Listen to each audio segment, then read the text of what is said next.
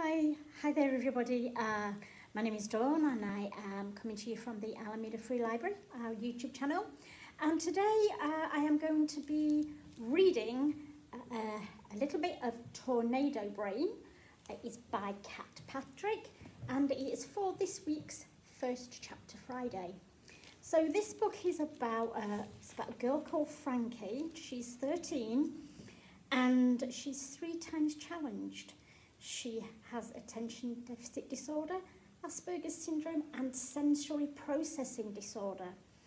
A friend Colette goes missing. They've had a fallout, but they were friends for a long time. And Frankie is determined to find her, see where she is and what has happened. So, I am gonna start reading from Tornado Brain.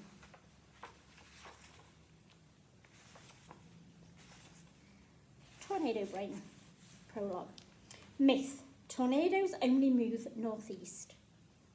People used to believe that tornadoes only move in one direction, to the northeast, but that's not true.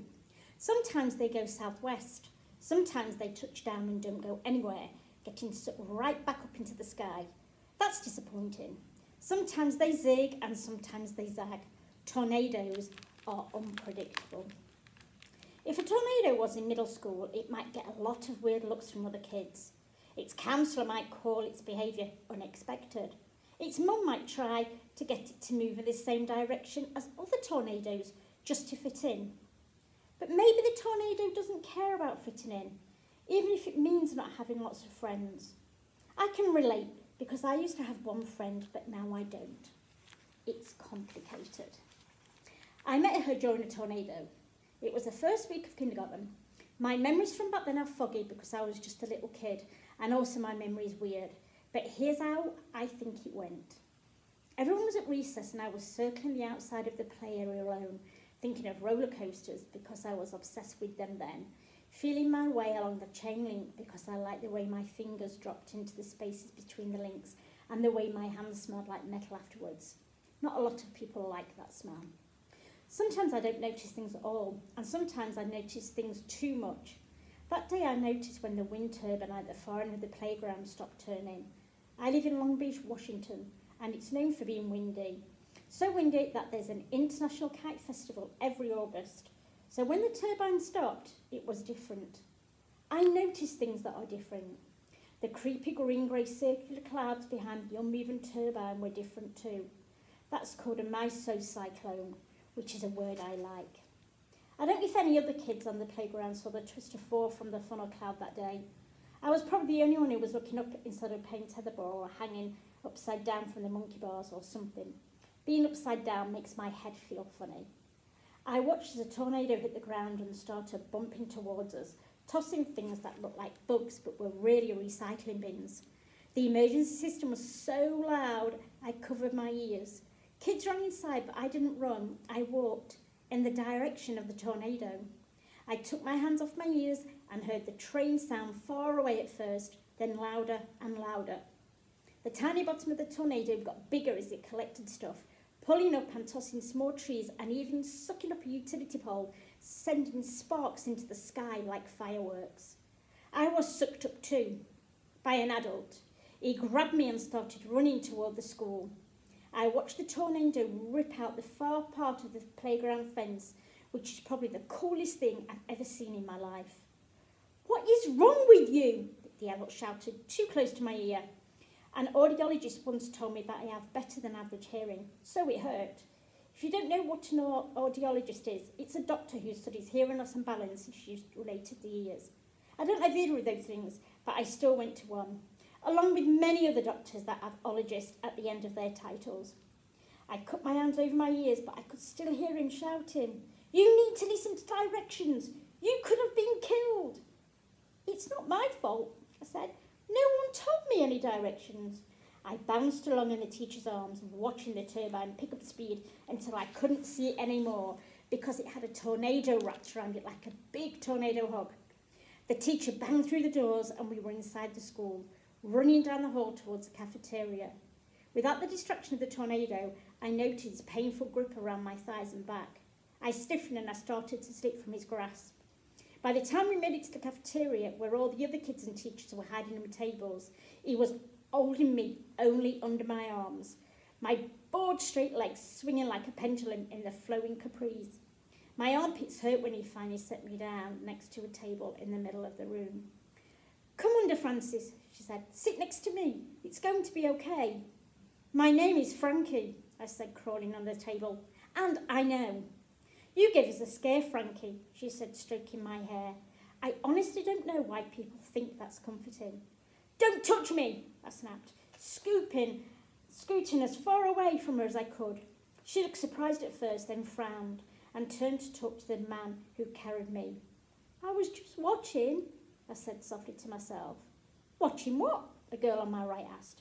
She had braided orange hair with red bows tied at the ends, too many freckles all over her cheeks and forehead, and a terrified expression. "I saw the tornado," I said. "I want my mummy," she said, before putting her thumb in her mouth. Now she looked like a baby.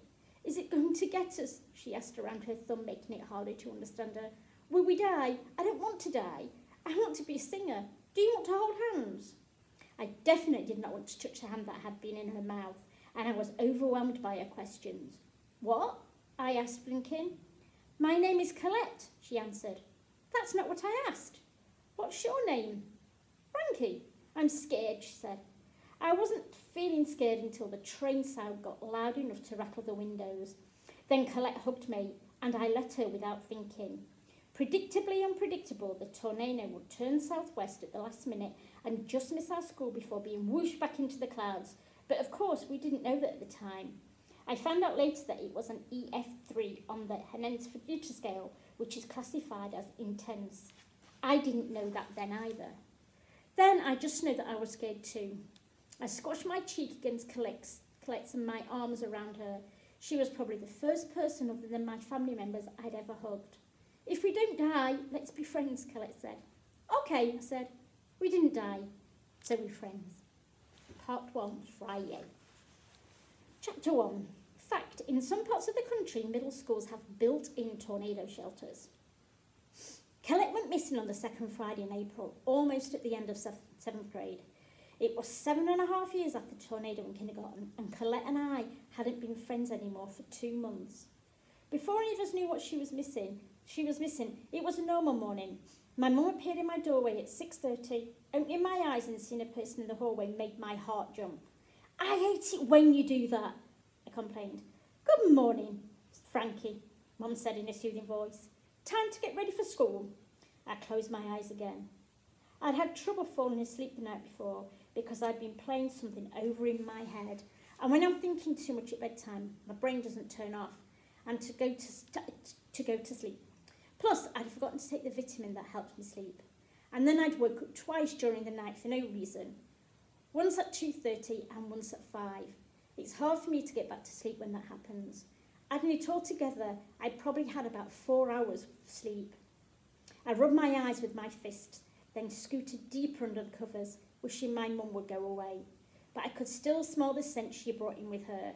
Nice shampoo and disgusting coffee. I pictured a cartoon drawing of a coffee smell pouncing on a cartoon drawing of a nice shampoo smell. The nice shampoo smell fought back and shoved the coffee smell off then. "Are you awake, Frankie?" my mum asked. "I am now." Lately I'd been concentrated on using manners, so I focused on not yelling that I wanted her to leave so I could wake up in peace. "Do not yell," I told myself, my voice loud in my head. "Do not tell her to get out. Make your voice match hers." I opened my eyes and looked at her sideways because I was on my side. "Hi," I groaned, my tired, grumpy, scratchy voice not sounding like hers at all. She ignored it. "It's Friday," Mum said, or since it's your early release day, should I say Friday? We got out of school at 11:25 a.m. on Fridays, so we were only there for 3 hours and 5 minutes, or 3 class periods, and one of them was homeroom, unless you're an overachiever who'd chosen to take 0 period. 0 period is the optional period before homeroom, and it's way too early for me. I growled, rolling over and pulling the covers over my shoulders. "I'm awake. You can leave now." "You know the rules," said Mum. "I can't leave until you're upright." "That is the stupidest rule ever," I shouted in my head.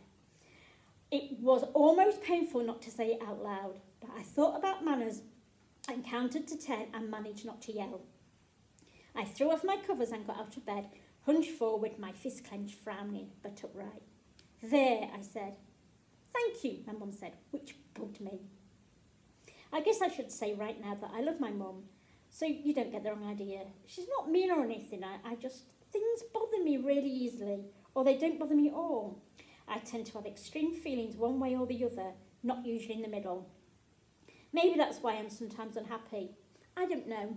Anyway, when my mum finally left, I put on my softy skinny jeans, the ones that I wore at least twice a week.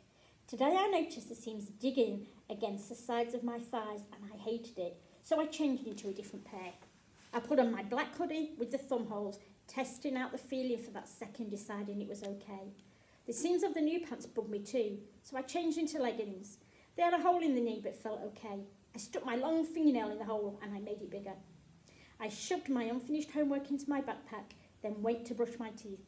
In the mirror, a girl with messy chin-length hair and 2 long bangs, bloodshot brown eyes and dark circles under them, and cracked lips stared back at me. I looked down at my toothbrush. There was a hair on it. I threw it away and I leaned over to get a new one out of the cabinet.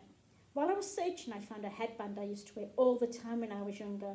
I'd never wear it now, but I tried it on, wishing I could text a picture of myself to Colette because I looked hilarious. But I couldn't because we weren't friends anymore. I left the bathroom, dropping the headband on the floor. I pulled my hood up over my bed head. From the mini fridge in my room, I got out the milk. Then I made myself a bowl of the single brand cereal I like in the world. I checked my Twister live feed and read about an EF2's category tornado that happened in Birmingham, Alabama, the night before. I didn't check my other social media anymore because I didn't want to see all the pictures of Colette with her other friends. I got my jacket and left. I wanted to ride my favourite yellow beach cruiser to school, but it wasn't where it was supposed to be, so I had to walk. Only a minute or two into the walk, my phone buzzed in my pocket. Mum, do you have your backpack? I turned around to get it. At the door, Mum held out a pack in one hand and a protein bar in the other. Her dark hair was in a tight bun that looked uncomfortable. I patted the top of my head. Don't forget to eat it, please. I won't, I said, turning to leave again. She was always reminding me to eat. She didn't remind other people to eat, just me. I guess maybe I needed to be reminded sometimes, but it was still annoying. I don't want you to get hangry, she said. Do you know the word hangry is officially in the dictionary now? It is. I looked it up. I'm old enough to know when I need to eat, I complained. Yes, at 13 you are old enough, she said in a way that made me think she was trying to make a point. Did you brush your teeth? Yes, I said, not totally sure whether I'd or not. Bye. Have a great day, Frankie. I love you. I made a sound and left again, taking the beach path so I could shout into the wind if I felt like it. I didn't this morning, but I like having options. I like choosing what I get to do because it feels like people are always bossing me around. The only thing is the beach path takes longer than just walking straight to school. It's like turning the route into an obtuse triangle instead of a line from point A to point B. Do you know what that is? It's geometry, which I like. I was late for school so often that the hall monitor didn't blink. I left some books and the uneaten protein bar in my locker, which I don't share with anyone because I don't like when their books touch mine, and I left a trail of sunlight breadcrumbs as I walked down the carpeted hallway to homeroom. The bell rang when I was about halfway in class, and Miss Garrett didn't say anything when I walked in. All the other kids were already at their desks, most of them socialising. That's the thing I'm not good at, probably because I don't like chit-chat, the word itself, or the act of doing it. I sat down on my own private desk island by the window and checked my Twister Library account again. Nothing new had happened since the last time I checked, which was disappointing. Phones away or they're mine, Miss Garrett said. Some people groaned, but everyone made their phones disappear. Not literally. I don't go to Hogwarts. Miss Garrett kept talking. Let's all work on something productive. That means you too, Anna and Daphne. Marcus, settle down now. The room got quiet. Everyone took out homework because first period is homeroom and that's what you do. I opened Call of the Wild, which is about a dog named Buck who lives in the freezing Yukon. Sometimes I specifically don't like books that other people tell me to read, but I liked that one, even though reading it wasn't my idea. This lady, this specialist who was checking in with me at school, popped her head into the room. Her name is Mrs. Forst, and she's fine, I guess, except no one else has weird ladies checking up on them, so I pretended not to notice her, and eventually she left. Miss Faust was assigned to me or whatever, so it was her job to check in, but I didn't care. I didn't want her anywhere near me. I was several chapters into my book when Miss Garrett put a bony hand on my shoulder, startling me. I cringed and pulled away from her, biting my tongue so I wouldn't say anything she'd think was rude. I didn't want to call my mum. I touched my opposite shoulder to even myself out. Looking down at my notebook and noticing that I'd drawn a few tiny tornadoes while I'd been reading. "Sorry, Frances," she said, looking embarrassed. "My name is Frankie," I snapped accidentally. Thankfully, she let go. "Again, I apologise. I know you don't like it when people touch you, but you didn't answer when I said your name." I strained my neck looking at her because Miss Garrett is a skyscraper tall. Not literally, of course. She kept talking. "I noticed that you're reading your book for English, which is great, but I wanted to make sure you finish your math homework. We only have a few minutes left in the period and Mr. Hubble asked me to check with you. He said that yesterday you..." "It's in my backpack," I interrupted, which wasn't a lie. It was in my backpack. It was also unfinished. "I see," Miss Garrett said. She tilted her head to the side like my dog does sometimes. Behind Miss Garrett, across the room in the regular rows, several kids were watching us. Tess smiled at me with her mouth, but not her eyes, a halfway smile which was confusing. Kai smiled at me with his mouth and his eyes, an all-the-way smile which was confusing in a different way. And Mia didn't smile, she just stared, which wasn't confusing in the least. I frowned at all of them, and they went back to their classwork. Miss Garrett opened her mouth to say something else, maybe to ask to see my homework, but the announcement bell chimed and the office lady started talking. That was unexpected because it wasn't announcement day, which is Tuesday. And if we had had announcements, they would have been at the beginning of the period, not the end. "Attention, students and staff," the officer said. "Please proceed immediately in an orderly fashion to the auditorium for an address from Principal Golden. Thank you." Miss Garrett looked at me blankly for a few seconds like she was stunned, but then she told everyone to get up and move towards the auditorium. Kai smiled at me all the way again as he left the classroom with his friends. Confused by how I felt about that, I waited until everyone else left too, and then I went into the hall. I watched Kai walk like he was going to wobble over, laughing so hard his eyes got watery as his friend Dylan told a story about some try-hard tourist who had wiped out at the skate park.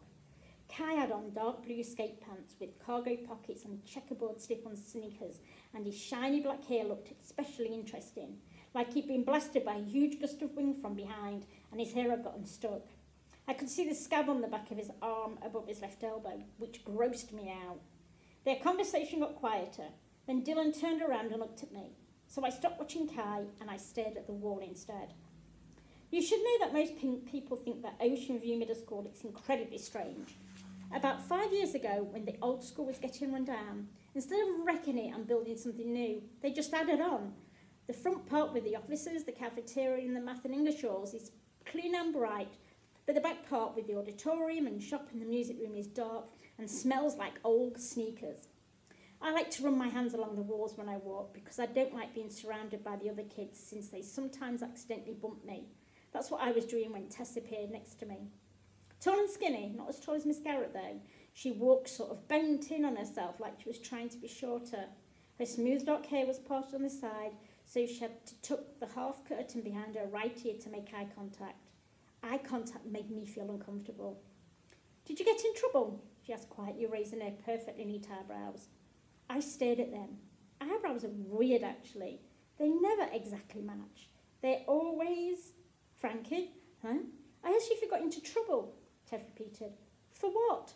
"For not doing your homework," she practically whispered this. Tess talked super quietly like she didn't want anyone to hear. I barely could. "I did my homework," I said, which wasn't a lie. I'd done some of my homework, and it really wasn't her business in the first place, but I managed not to tell her that. Despite getting hungry by the second, I was doing okay at manners so far today. I mean, except when I snapped at my teacher. But since she had gotten mad, it doesn't count. "Oh, okay," Tess said. "I'm sorry."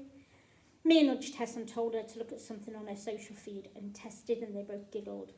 Mia loudly and Tess softly, and I was happy not to be asked any more questions about my homework.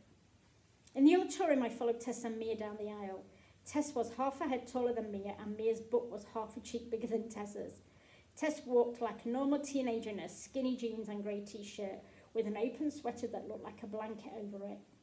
Mia swayed her hips back and forth in her flowy jumpsuit, making her long curly blonde hair sway too.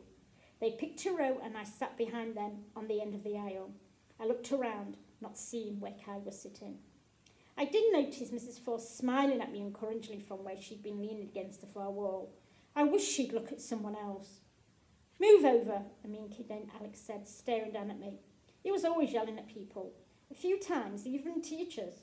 I may have big emotions, but not like Alex. Make room for other people. I was here first, I said, my need to sit on the aisle outweighing my desire not to get yelled at by Alex. I really don't like being surrounded. Here, I said, moving my knees to the left so he could squeeze through. Whatever, Alex said, shaking his head and stepping on my foot as he shoved past me. Ouch, I said loudly. He rolled his eyes and didn't apologise. I folded my arms over my chest and slumped down in my chair. It took a while for all 323 students to sit down. Well, 322 today, but we didn't know that yet. The room felt like being on a beach with an electrical storm is coming, like you could get zapped any minute. That's figurative language, similes and metaphors and stuff. And try and choose it more instead of being so literal all the time, because people laugh at you when you're literal.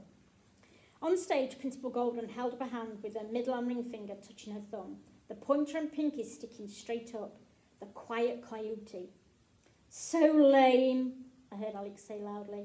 Principal Golden looked right at him in a way that I wouldn't like to be looked at by the principal, and he didn't say anything else. Principal Golden sniffed loudly into the microphone. Something has happened, she said, her P's making irritating popping sounds in the mic. This morning there has been an incident. We're not sure of the details, but one of our Ocean View students is missing. I heard the buzzing of the microphone for a couple more seconds before the entire auditorium broke out in whispers. Did she say missing? I wonder who it is. What do you think happened? My mind started ping-ponging from the idea of a missing student to the missing kid posters on the bulletin board at Ice Cream for Ice Cream, when my biological father made me and my sister go when he visited last year, even though it was the middle of winter and pouring rain and my sister is lactose intolerant. I shook my head to tune back into what Principal Golden was saying. Investigating, and we don't know anything more at this time. The police are searching the school and want to speak to select students. Rather than further disrupting this already short school day, the administration has decided to cancel class for the rest of the day. If you're at the bus, please see Mrs. Taylor in the office for restrictions on. Everybody got up at once and started talking except me. I stayed in my seat, waiting for the auditorium to thin out. Myra had to exit from the other side because I was blocking my end. Even me and Alex went the other way, and I was glad, because I didn't want my foot trampled on again. It was 9:40, and I was supposed to be starting second period, English, but instead I was going to go home. My stomach rolled with the weird feeling of change. Change is my enemy. She's not answering her phone. I looked over to see Tess and Mia huddled together in the aisle, whispering to each other. When's the last time you talked to her? Last night before dinner, Mia said, spinning the ring on her middle finger. She wasn't in zero period. I thought she'd slept in. That's not like her, though, Tess said, chewing her lip. Her bag's not in our locker. I leaned forward so I could hear Tess better, wondering if it bugged her that Mia's curls were touching her hand. I brushed my own hand like they'd be touching mine. Is she homesick? They looked at each other, both with big eyes that reminded me of a certain comic book cat. Mia's blue like a sunny day, and Tessa's green-grey like a cloudy one. Maybe they felt me watching them because they both looked at me at the same time. Have you talked to Colette? Tess asked in a tentative voice. Of course I've talked to Colette, I said. I mean recently, Tess clarified. Like, did you talk to Colette yesterday? Now she was pulling on the lips she'd been biting. It was distracting. I wish she'd leave her lip alone. No, I said, just to say something. No was an easy response for me. This is serious, Mia said, leaning forward like my therapist did sometimes. She lowered her voice. What if it's her? What if what's her? I asked. Mia sighed loudly. Why are you always so spacey? Tess gave her a look, then explained. Frankie, what we're asking is, what if the missing student is Colette? I stared at her without saying anything. because that idea really didn't make sense to me, since I obviously didn't know at the time that the missing student was Colette. And since I'd been mostly thinking that it felt strange being told to go home when I'd just gotten to school, this was not my normal routine. Come on, Mia said, pulling on Tessa's arm. Let's go and see if the teachers need help. And that is a few pages from Tornado Brain by Kat Patrick, which is, put it up here for you to see, which is available at the Alameda Free Library. Okay, I hope you enjoyed that, and I hope you're looking forward to maybe reading more of the book. It sounds very, very exciting. Have a great day, guys. Bye, and thank you for joining me.